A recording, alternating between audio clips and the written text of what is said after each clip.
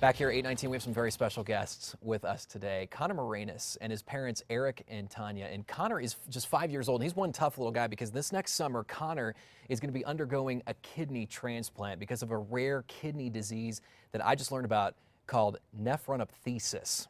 It's a long word, but he's going to be going to Stanford University in Palo Alto, California to deal with that. And here to talk about it once again, Tanya, Eric, Connor. We're so glad you guys are with us this morning. And I want to discuss a little bit more about what Connor is dealing with. He looks like he's feeling okay this morning, but how does he deal with this on a daily basis? What does that do to his health? Basically, each day he's got to go through multiple medications taken twice a day. He's got daily injections for growth hormones and his anemia issues. But basically, with his chronic kidney disease, he doesn't grow. It stopped his growth.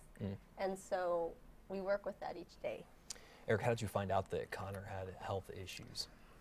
Basically, the early appointments, you know, the doctors noticed he wasn't really on the growth curve and he was just kind of stalling out, so they kind of started testing that way. Yeah. And that was about around 6 months of age is when we started noticing he wasn't feeding anymore, or as much as a typical child his age would.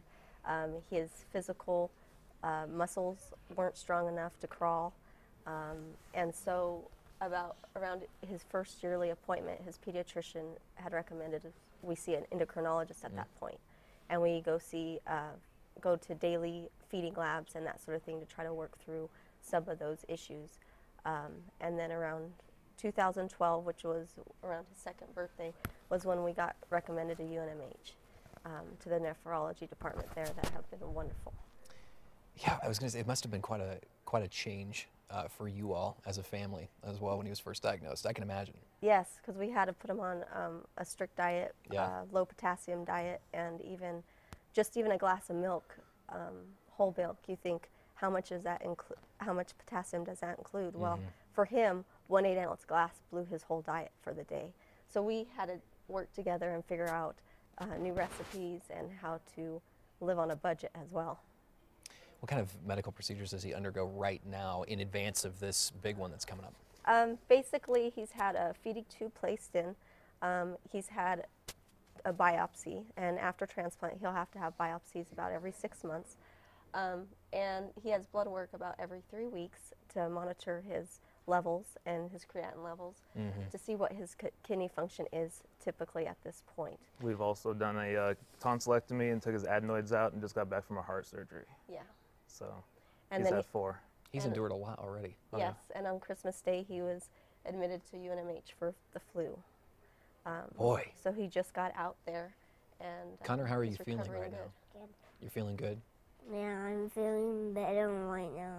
And that's so important as he gets ready for this surgery. That's coming up on, when, in the summer, right? They're predicting summer 2015, but again, it can go down at any time.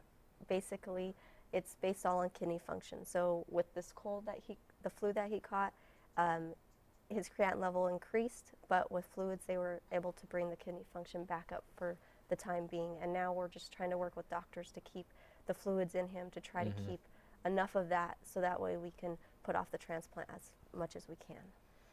And does he have a donor already?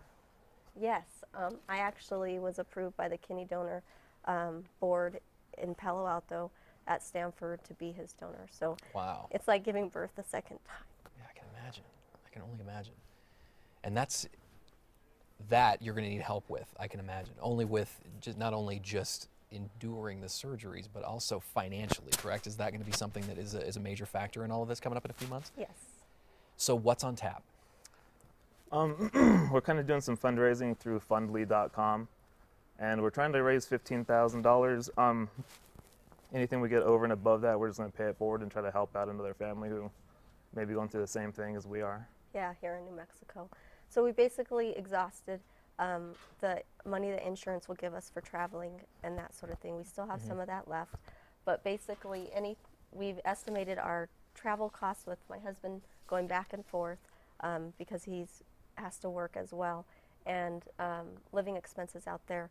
We're estimating $15,000 for that, as well as we have 3 different sides of the family that are going to be helping pay for the expenses as well. So anything over 15,000 that we get, we'd like to donate to another family. I was going to ask what you were going to do with the money if you were able to raise more within that goal. Yeah. So right now, we've been blessed with the money that we've raised from just our immediate family and friends.